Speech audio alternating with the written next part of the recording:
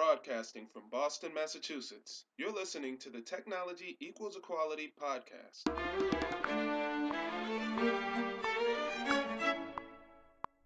Welcome to the Technology Equals Equality podcast. I'm your host, Lori Brooks, and this is episode 41. I would like to welcome Danielle Molenaar, founder of Virtual Efficiency, to the show today. Danielle founded Virtual Efficiency in May of 2010 when her boss sold the small business she had been with for many years. Danielle's team of virtual assistants, also known as location-independent entrepreneurs, consists of 4 dedicated professionals with a virtual office based in the Amsterdam area in the Netherlands.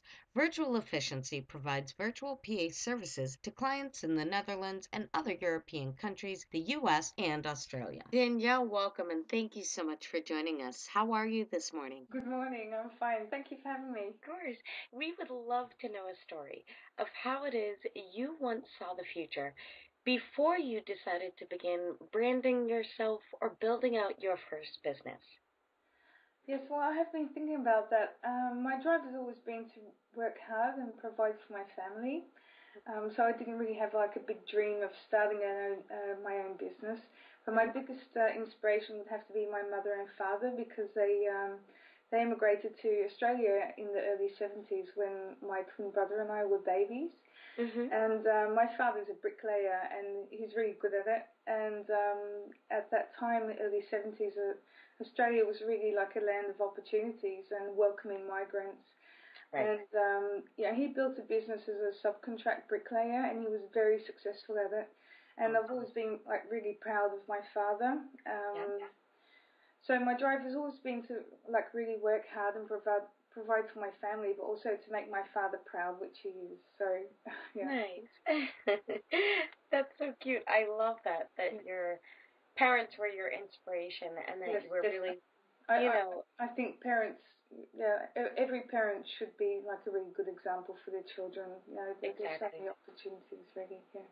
Certainly, and I love that your dad, having built out his own business, you had the opportunity to witness someone who was able to build out a successful business, and that's really helpful, for a future entrepreneur to be able to see a parent go through building out a business, and becoming successful at it is a really important, a really important key there. I love that.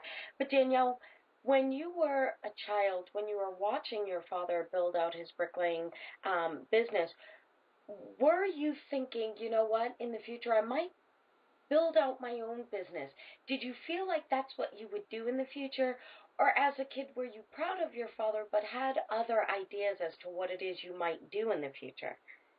Well, actually, I grew up in Australia, and it's a beautiful country, and actually my dream was to be a vet or either a marine biologist, which never happened. But, I did have other aspirations. I was thinking, actually I went to Europe after I finished high school, and when I was only going to stay here for a year, but I sort of got stuck here in Amsterdam. So things turned out differently than I aspired to. But it's always really been my dream to just really be myself and to really be successful in anything I do. So yeah. Certainly, and I think it's an important, aspect of the entrepreneurial journey that it often doesn't end up where you initially start. You know what I mean? The journey is something that's ever evolving, and the ability to pick up and maneuver and pivot throughout the entrepreneurial journey is what really leads to long-term success. You may not have thought that you were going to be in Amsterdam, but that's how it worked out, and it's working for you. What were some of the first steps that you took when you decided, okay, you know what, I'm going to build out my own business. I want to be me. This is how I'm going to do it. What were some of the first steps that you took once you decided to work for yourself? Yeah, for me it was a bit of a plunge because I was actually in a bit of a predicament before I started. I started in 2010, and at the time I was a single mother and I had 2 young children, 2 young teenagers actually. Wow. And my former boss announced about a year before that she was going to sell her business, and I'd been working there very happily for about 10 years. Wow. And she sold her business. Once her business was sold, the company that she sold it to, I felt very unhappy there. And I worked there for 3 months, about 3 months, and then I decided to quit and start my own business. So it was actually on the way, really. But I did have the skills. I did have like the office management skills, and my former boss was a mentor to me. So, it was a really great opportunity. So for me, starting up was really sort of a jump in the deep end, like eyes wide shut, fingers crossed and all that. But I was really fortunate enough to land a really big client when I started out, and also a couple of smaller clients. And it all comes down to networking, really. So sort of my business really grew from there. So in reflection, I think everything just fell into place at the right time. So it was sort of an opportunity that I took, I think. Certainly, your path was readjusted by circumstances outside of your control, with the business having been sold. And and I think that's, one of those pieces that really is becoming more and more common nowadays in the entrepreneurial journey, to have had your mind somewhat settled in a career of some sort, and as your career evolves, something twists in that journey that sparks the desire for an entrepreneurial path to develop. I myself was in the corporate world. I was doing a lot of work with financial service admins, and then I got to a point where once I was diagnosed with Crohn's in 2009, I had to take a real step back and take a look at, life as it was, and recognize that this was not what I was going to be doing. This isn't what I wanted, and that's not really what I wanted to see for my future, was just being a part of a corporation in which I was more fearful of my stability versus, you understand, much like with the situation of, 10 years with a company prior to it being sold. And when a company is sold, the turnover, the change that occurs in any corporation is drastic. Yes, definitely. And it can change your mindset. So your mindset was definitely sparked. I love the fact that your former boss was your mentor, and that is so wonderful that you had the access to and utilized the resources that were around you and available for your use. Exactly. She was excellent. I did call her and ask her, tips and startups and things. But it was excellent. Definitely. No, that's wonderful, because it's those moments and those people in your life, the positive people, the supportive people, that really help to make the journey successful. You have to surround yourself with those people who believe in you and who know what you're capable of, definitely. So what would you say is one of the most important things someone should really focus on if they're in a similar situation and a business they've been with for a length of time is going through some sort of shift, and they feel like they're going to go ahead and go out on their own? What would you suggest that they focus on most? That's a very good question. Yeah. Well, I think it really depends on what kind of business you want to start up. But for me as a virtual assistant, I hope people are inspired to follow this path. The key metric really is to focus on establishing long-term relationship with clients. So it's all about networking. That's the most important thing. So that the people who you know, and let them know that you're available. And all the clients I do have, I have established long-term relationships with them. It's not very short-term, and it's also establishing like client loyalty as well. So when you first start out, you do need clients. So I would suggest calling around former people you worked for, friends, family, online. That's very important. Yeah. And from the start also would be to charge the correct rates, so that so that you do have a viable business when you start out. Yeah. That's a really good piece that you said there, Danielle. Yeah. Trading your hours for dollars can Exactly. be extremely difficult. How do you feel when you began billing people? How do you feel you went about coming up with your ideas as to how to charge or how to go into, which way to bill someone up front or later on, things of that sort? What helped you come to those decisions as you began? Well, when I bill for hours. I don't Hmm. have any. I know lots of virtual assistants in America do project rates and Right, things. I have tried that. I have tried saying, look, I'll bill you for 10 hours or something. But what I do find is that some clients only need you for an hour. And I right, felt really bad charging them for 10 hours when wasn't doing the work. So for me, it didn't work that way. So what I did was, I just charged for hours really, that's awesome. and that's works out fine. And before I started, I did call around. I did do some research, called other startups. You remember when I started, there weren't very many virtual assistants, Right, but there were some, and lots of people working in offices. So they weren't doing really virtual assistants, but more office right. management. Hmm. But I did ask them what their rates were, and I set the same rates. And in my view, many VAs don't charge enough really to sustain a viable business. Right, They focus on hourly income, and they don't really take other costs into account. So right. yeah, No, definitely, and I think that's kind of one of the reason why I pinpointed on that, because I think sometimes it's very difficult to figure out how to set that price point, exactly.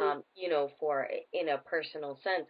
So the fact that you took the time to do that research to really look into what other local, professionals were charging for similar services, and then setting your rates accordingly is a really good tip for those who are looking to leap into something of that sort.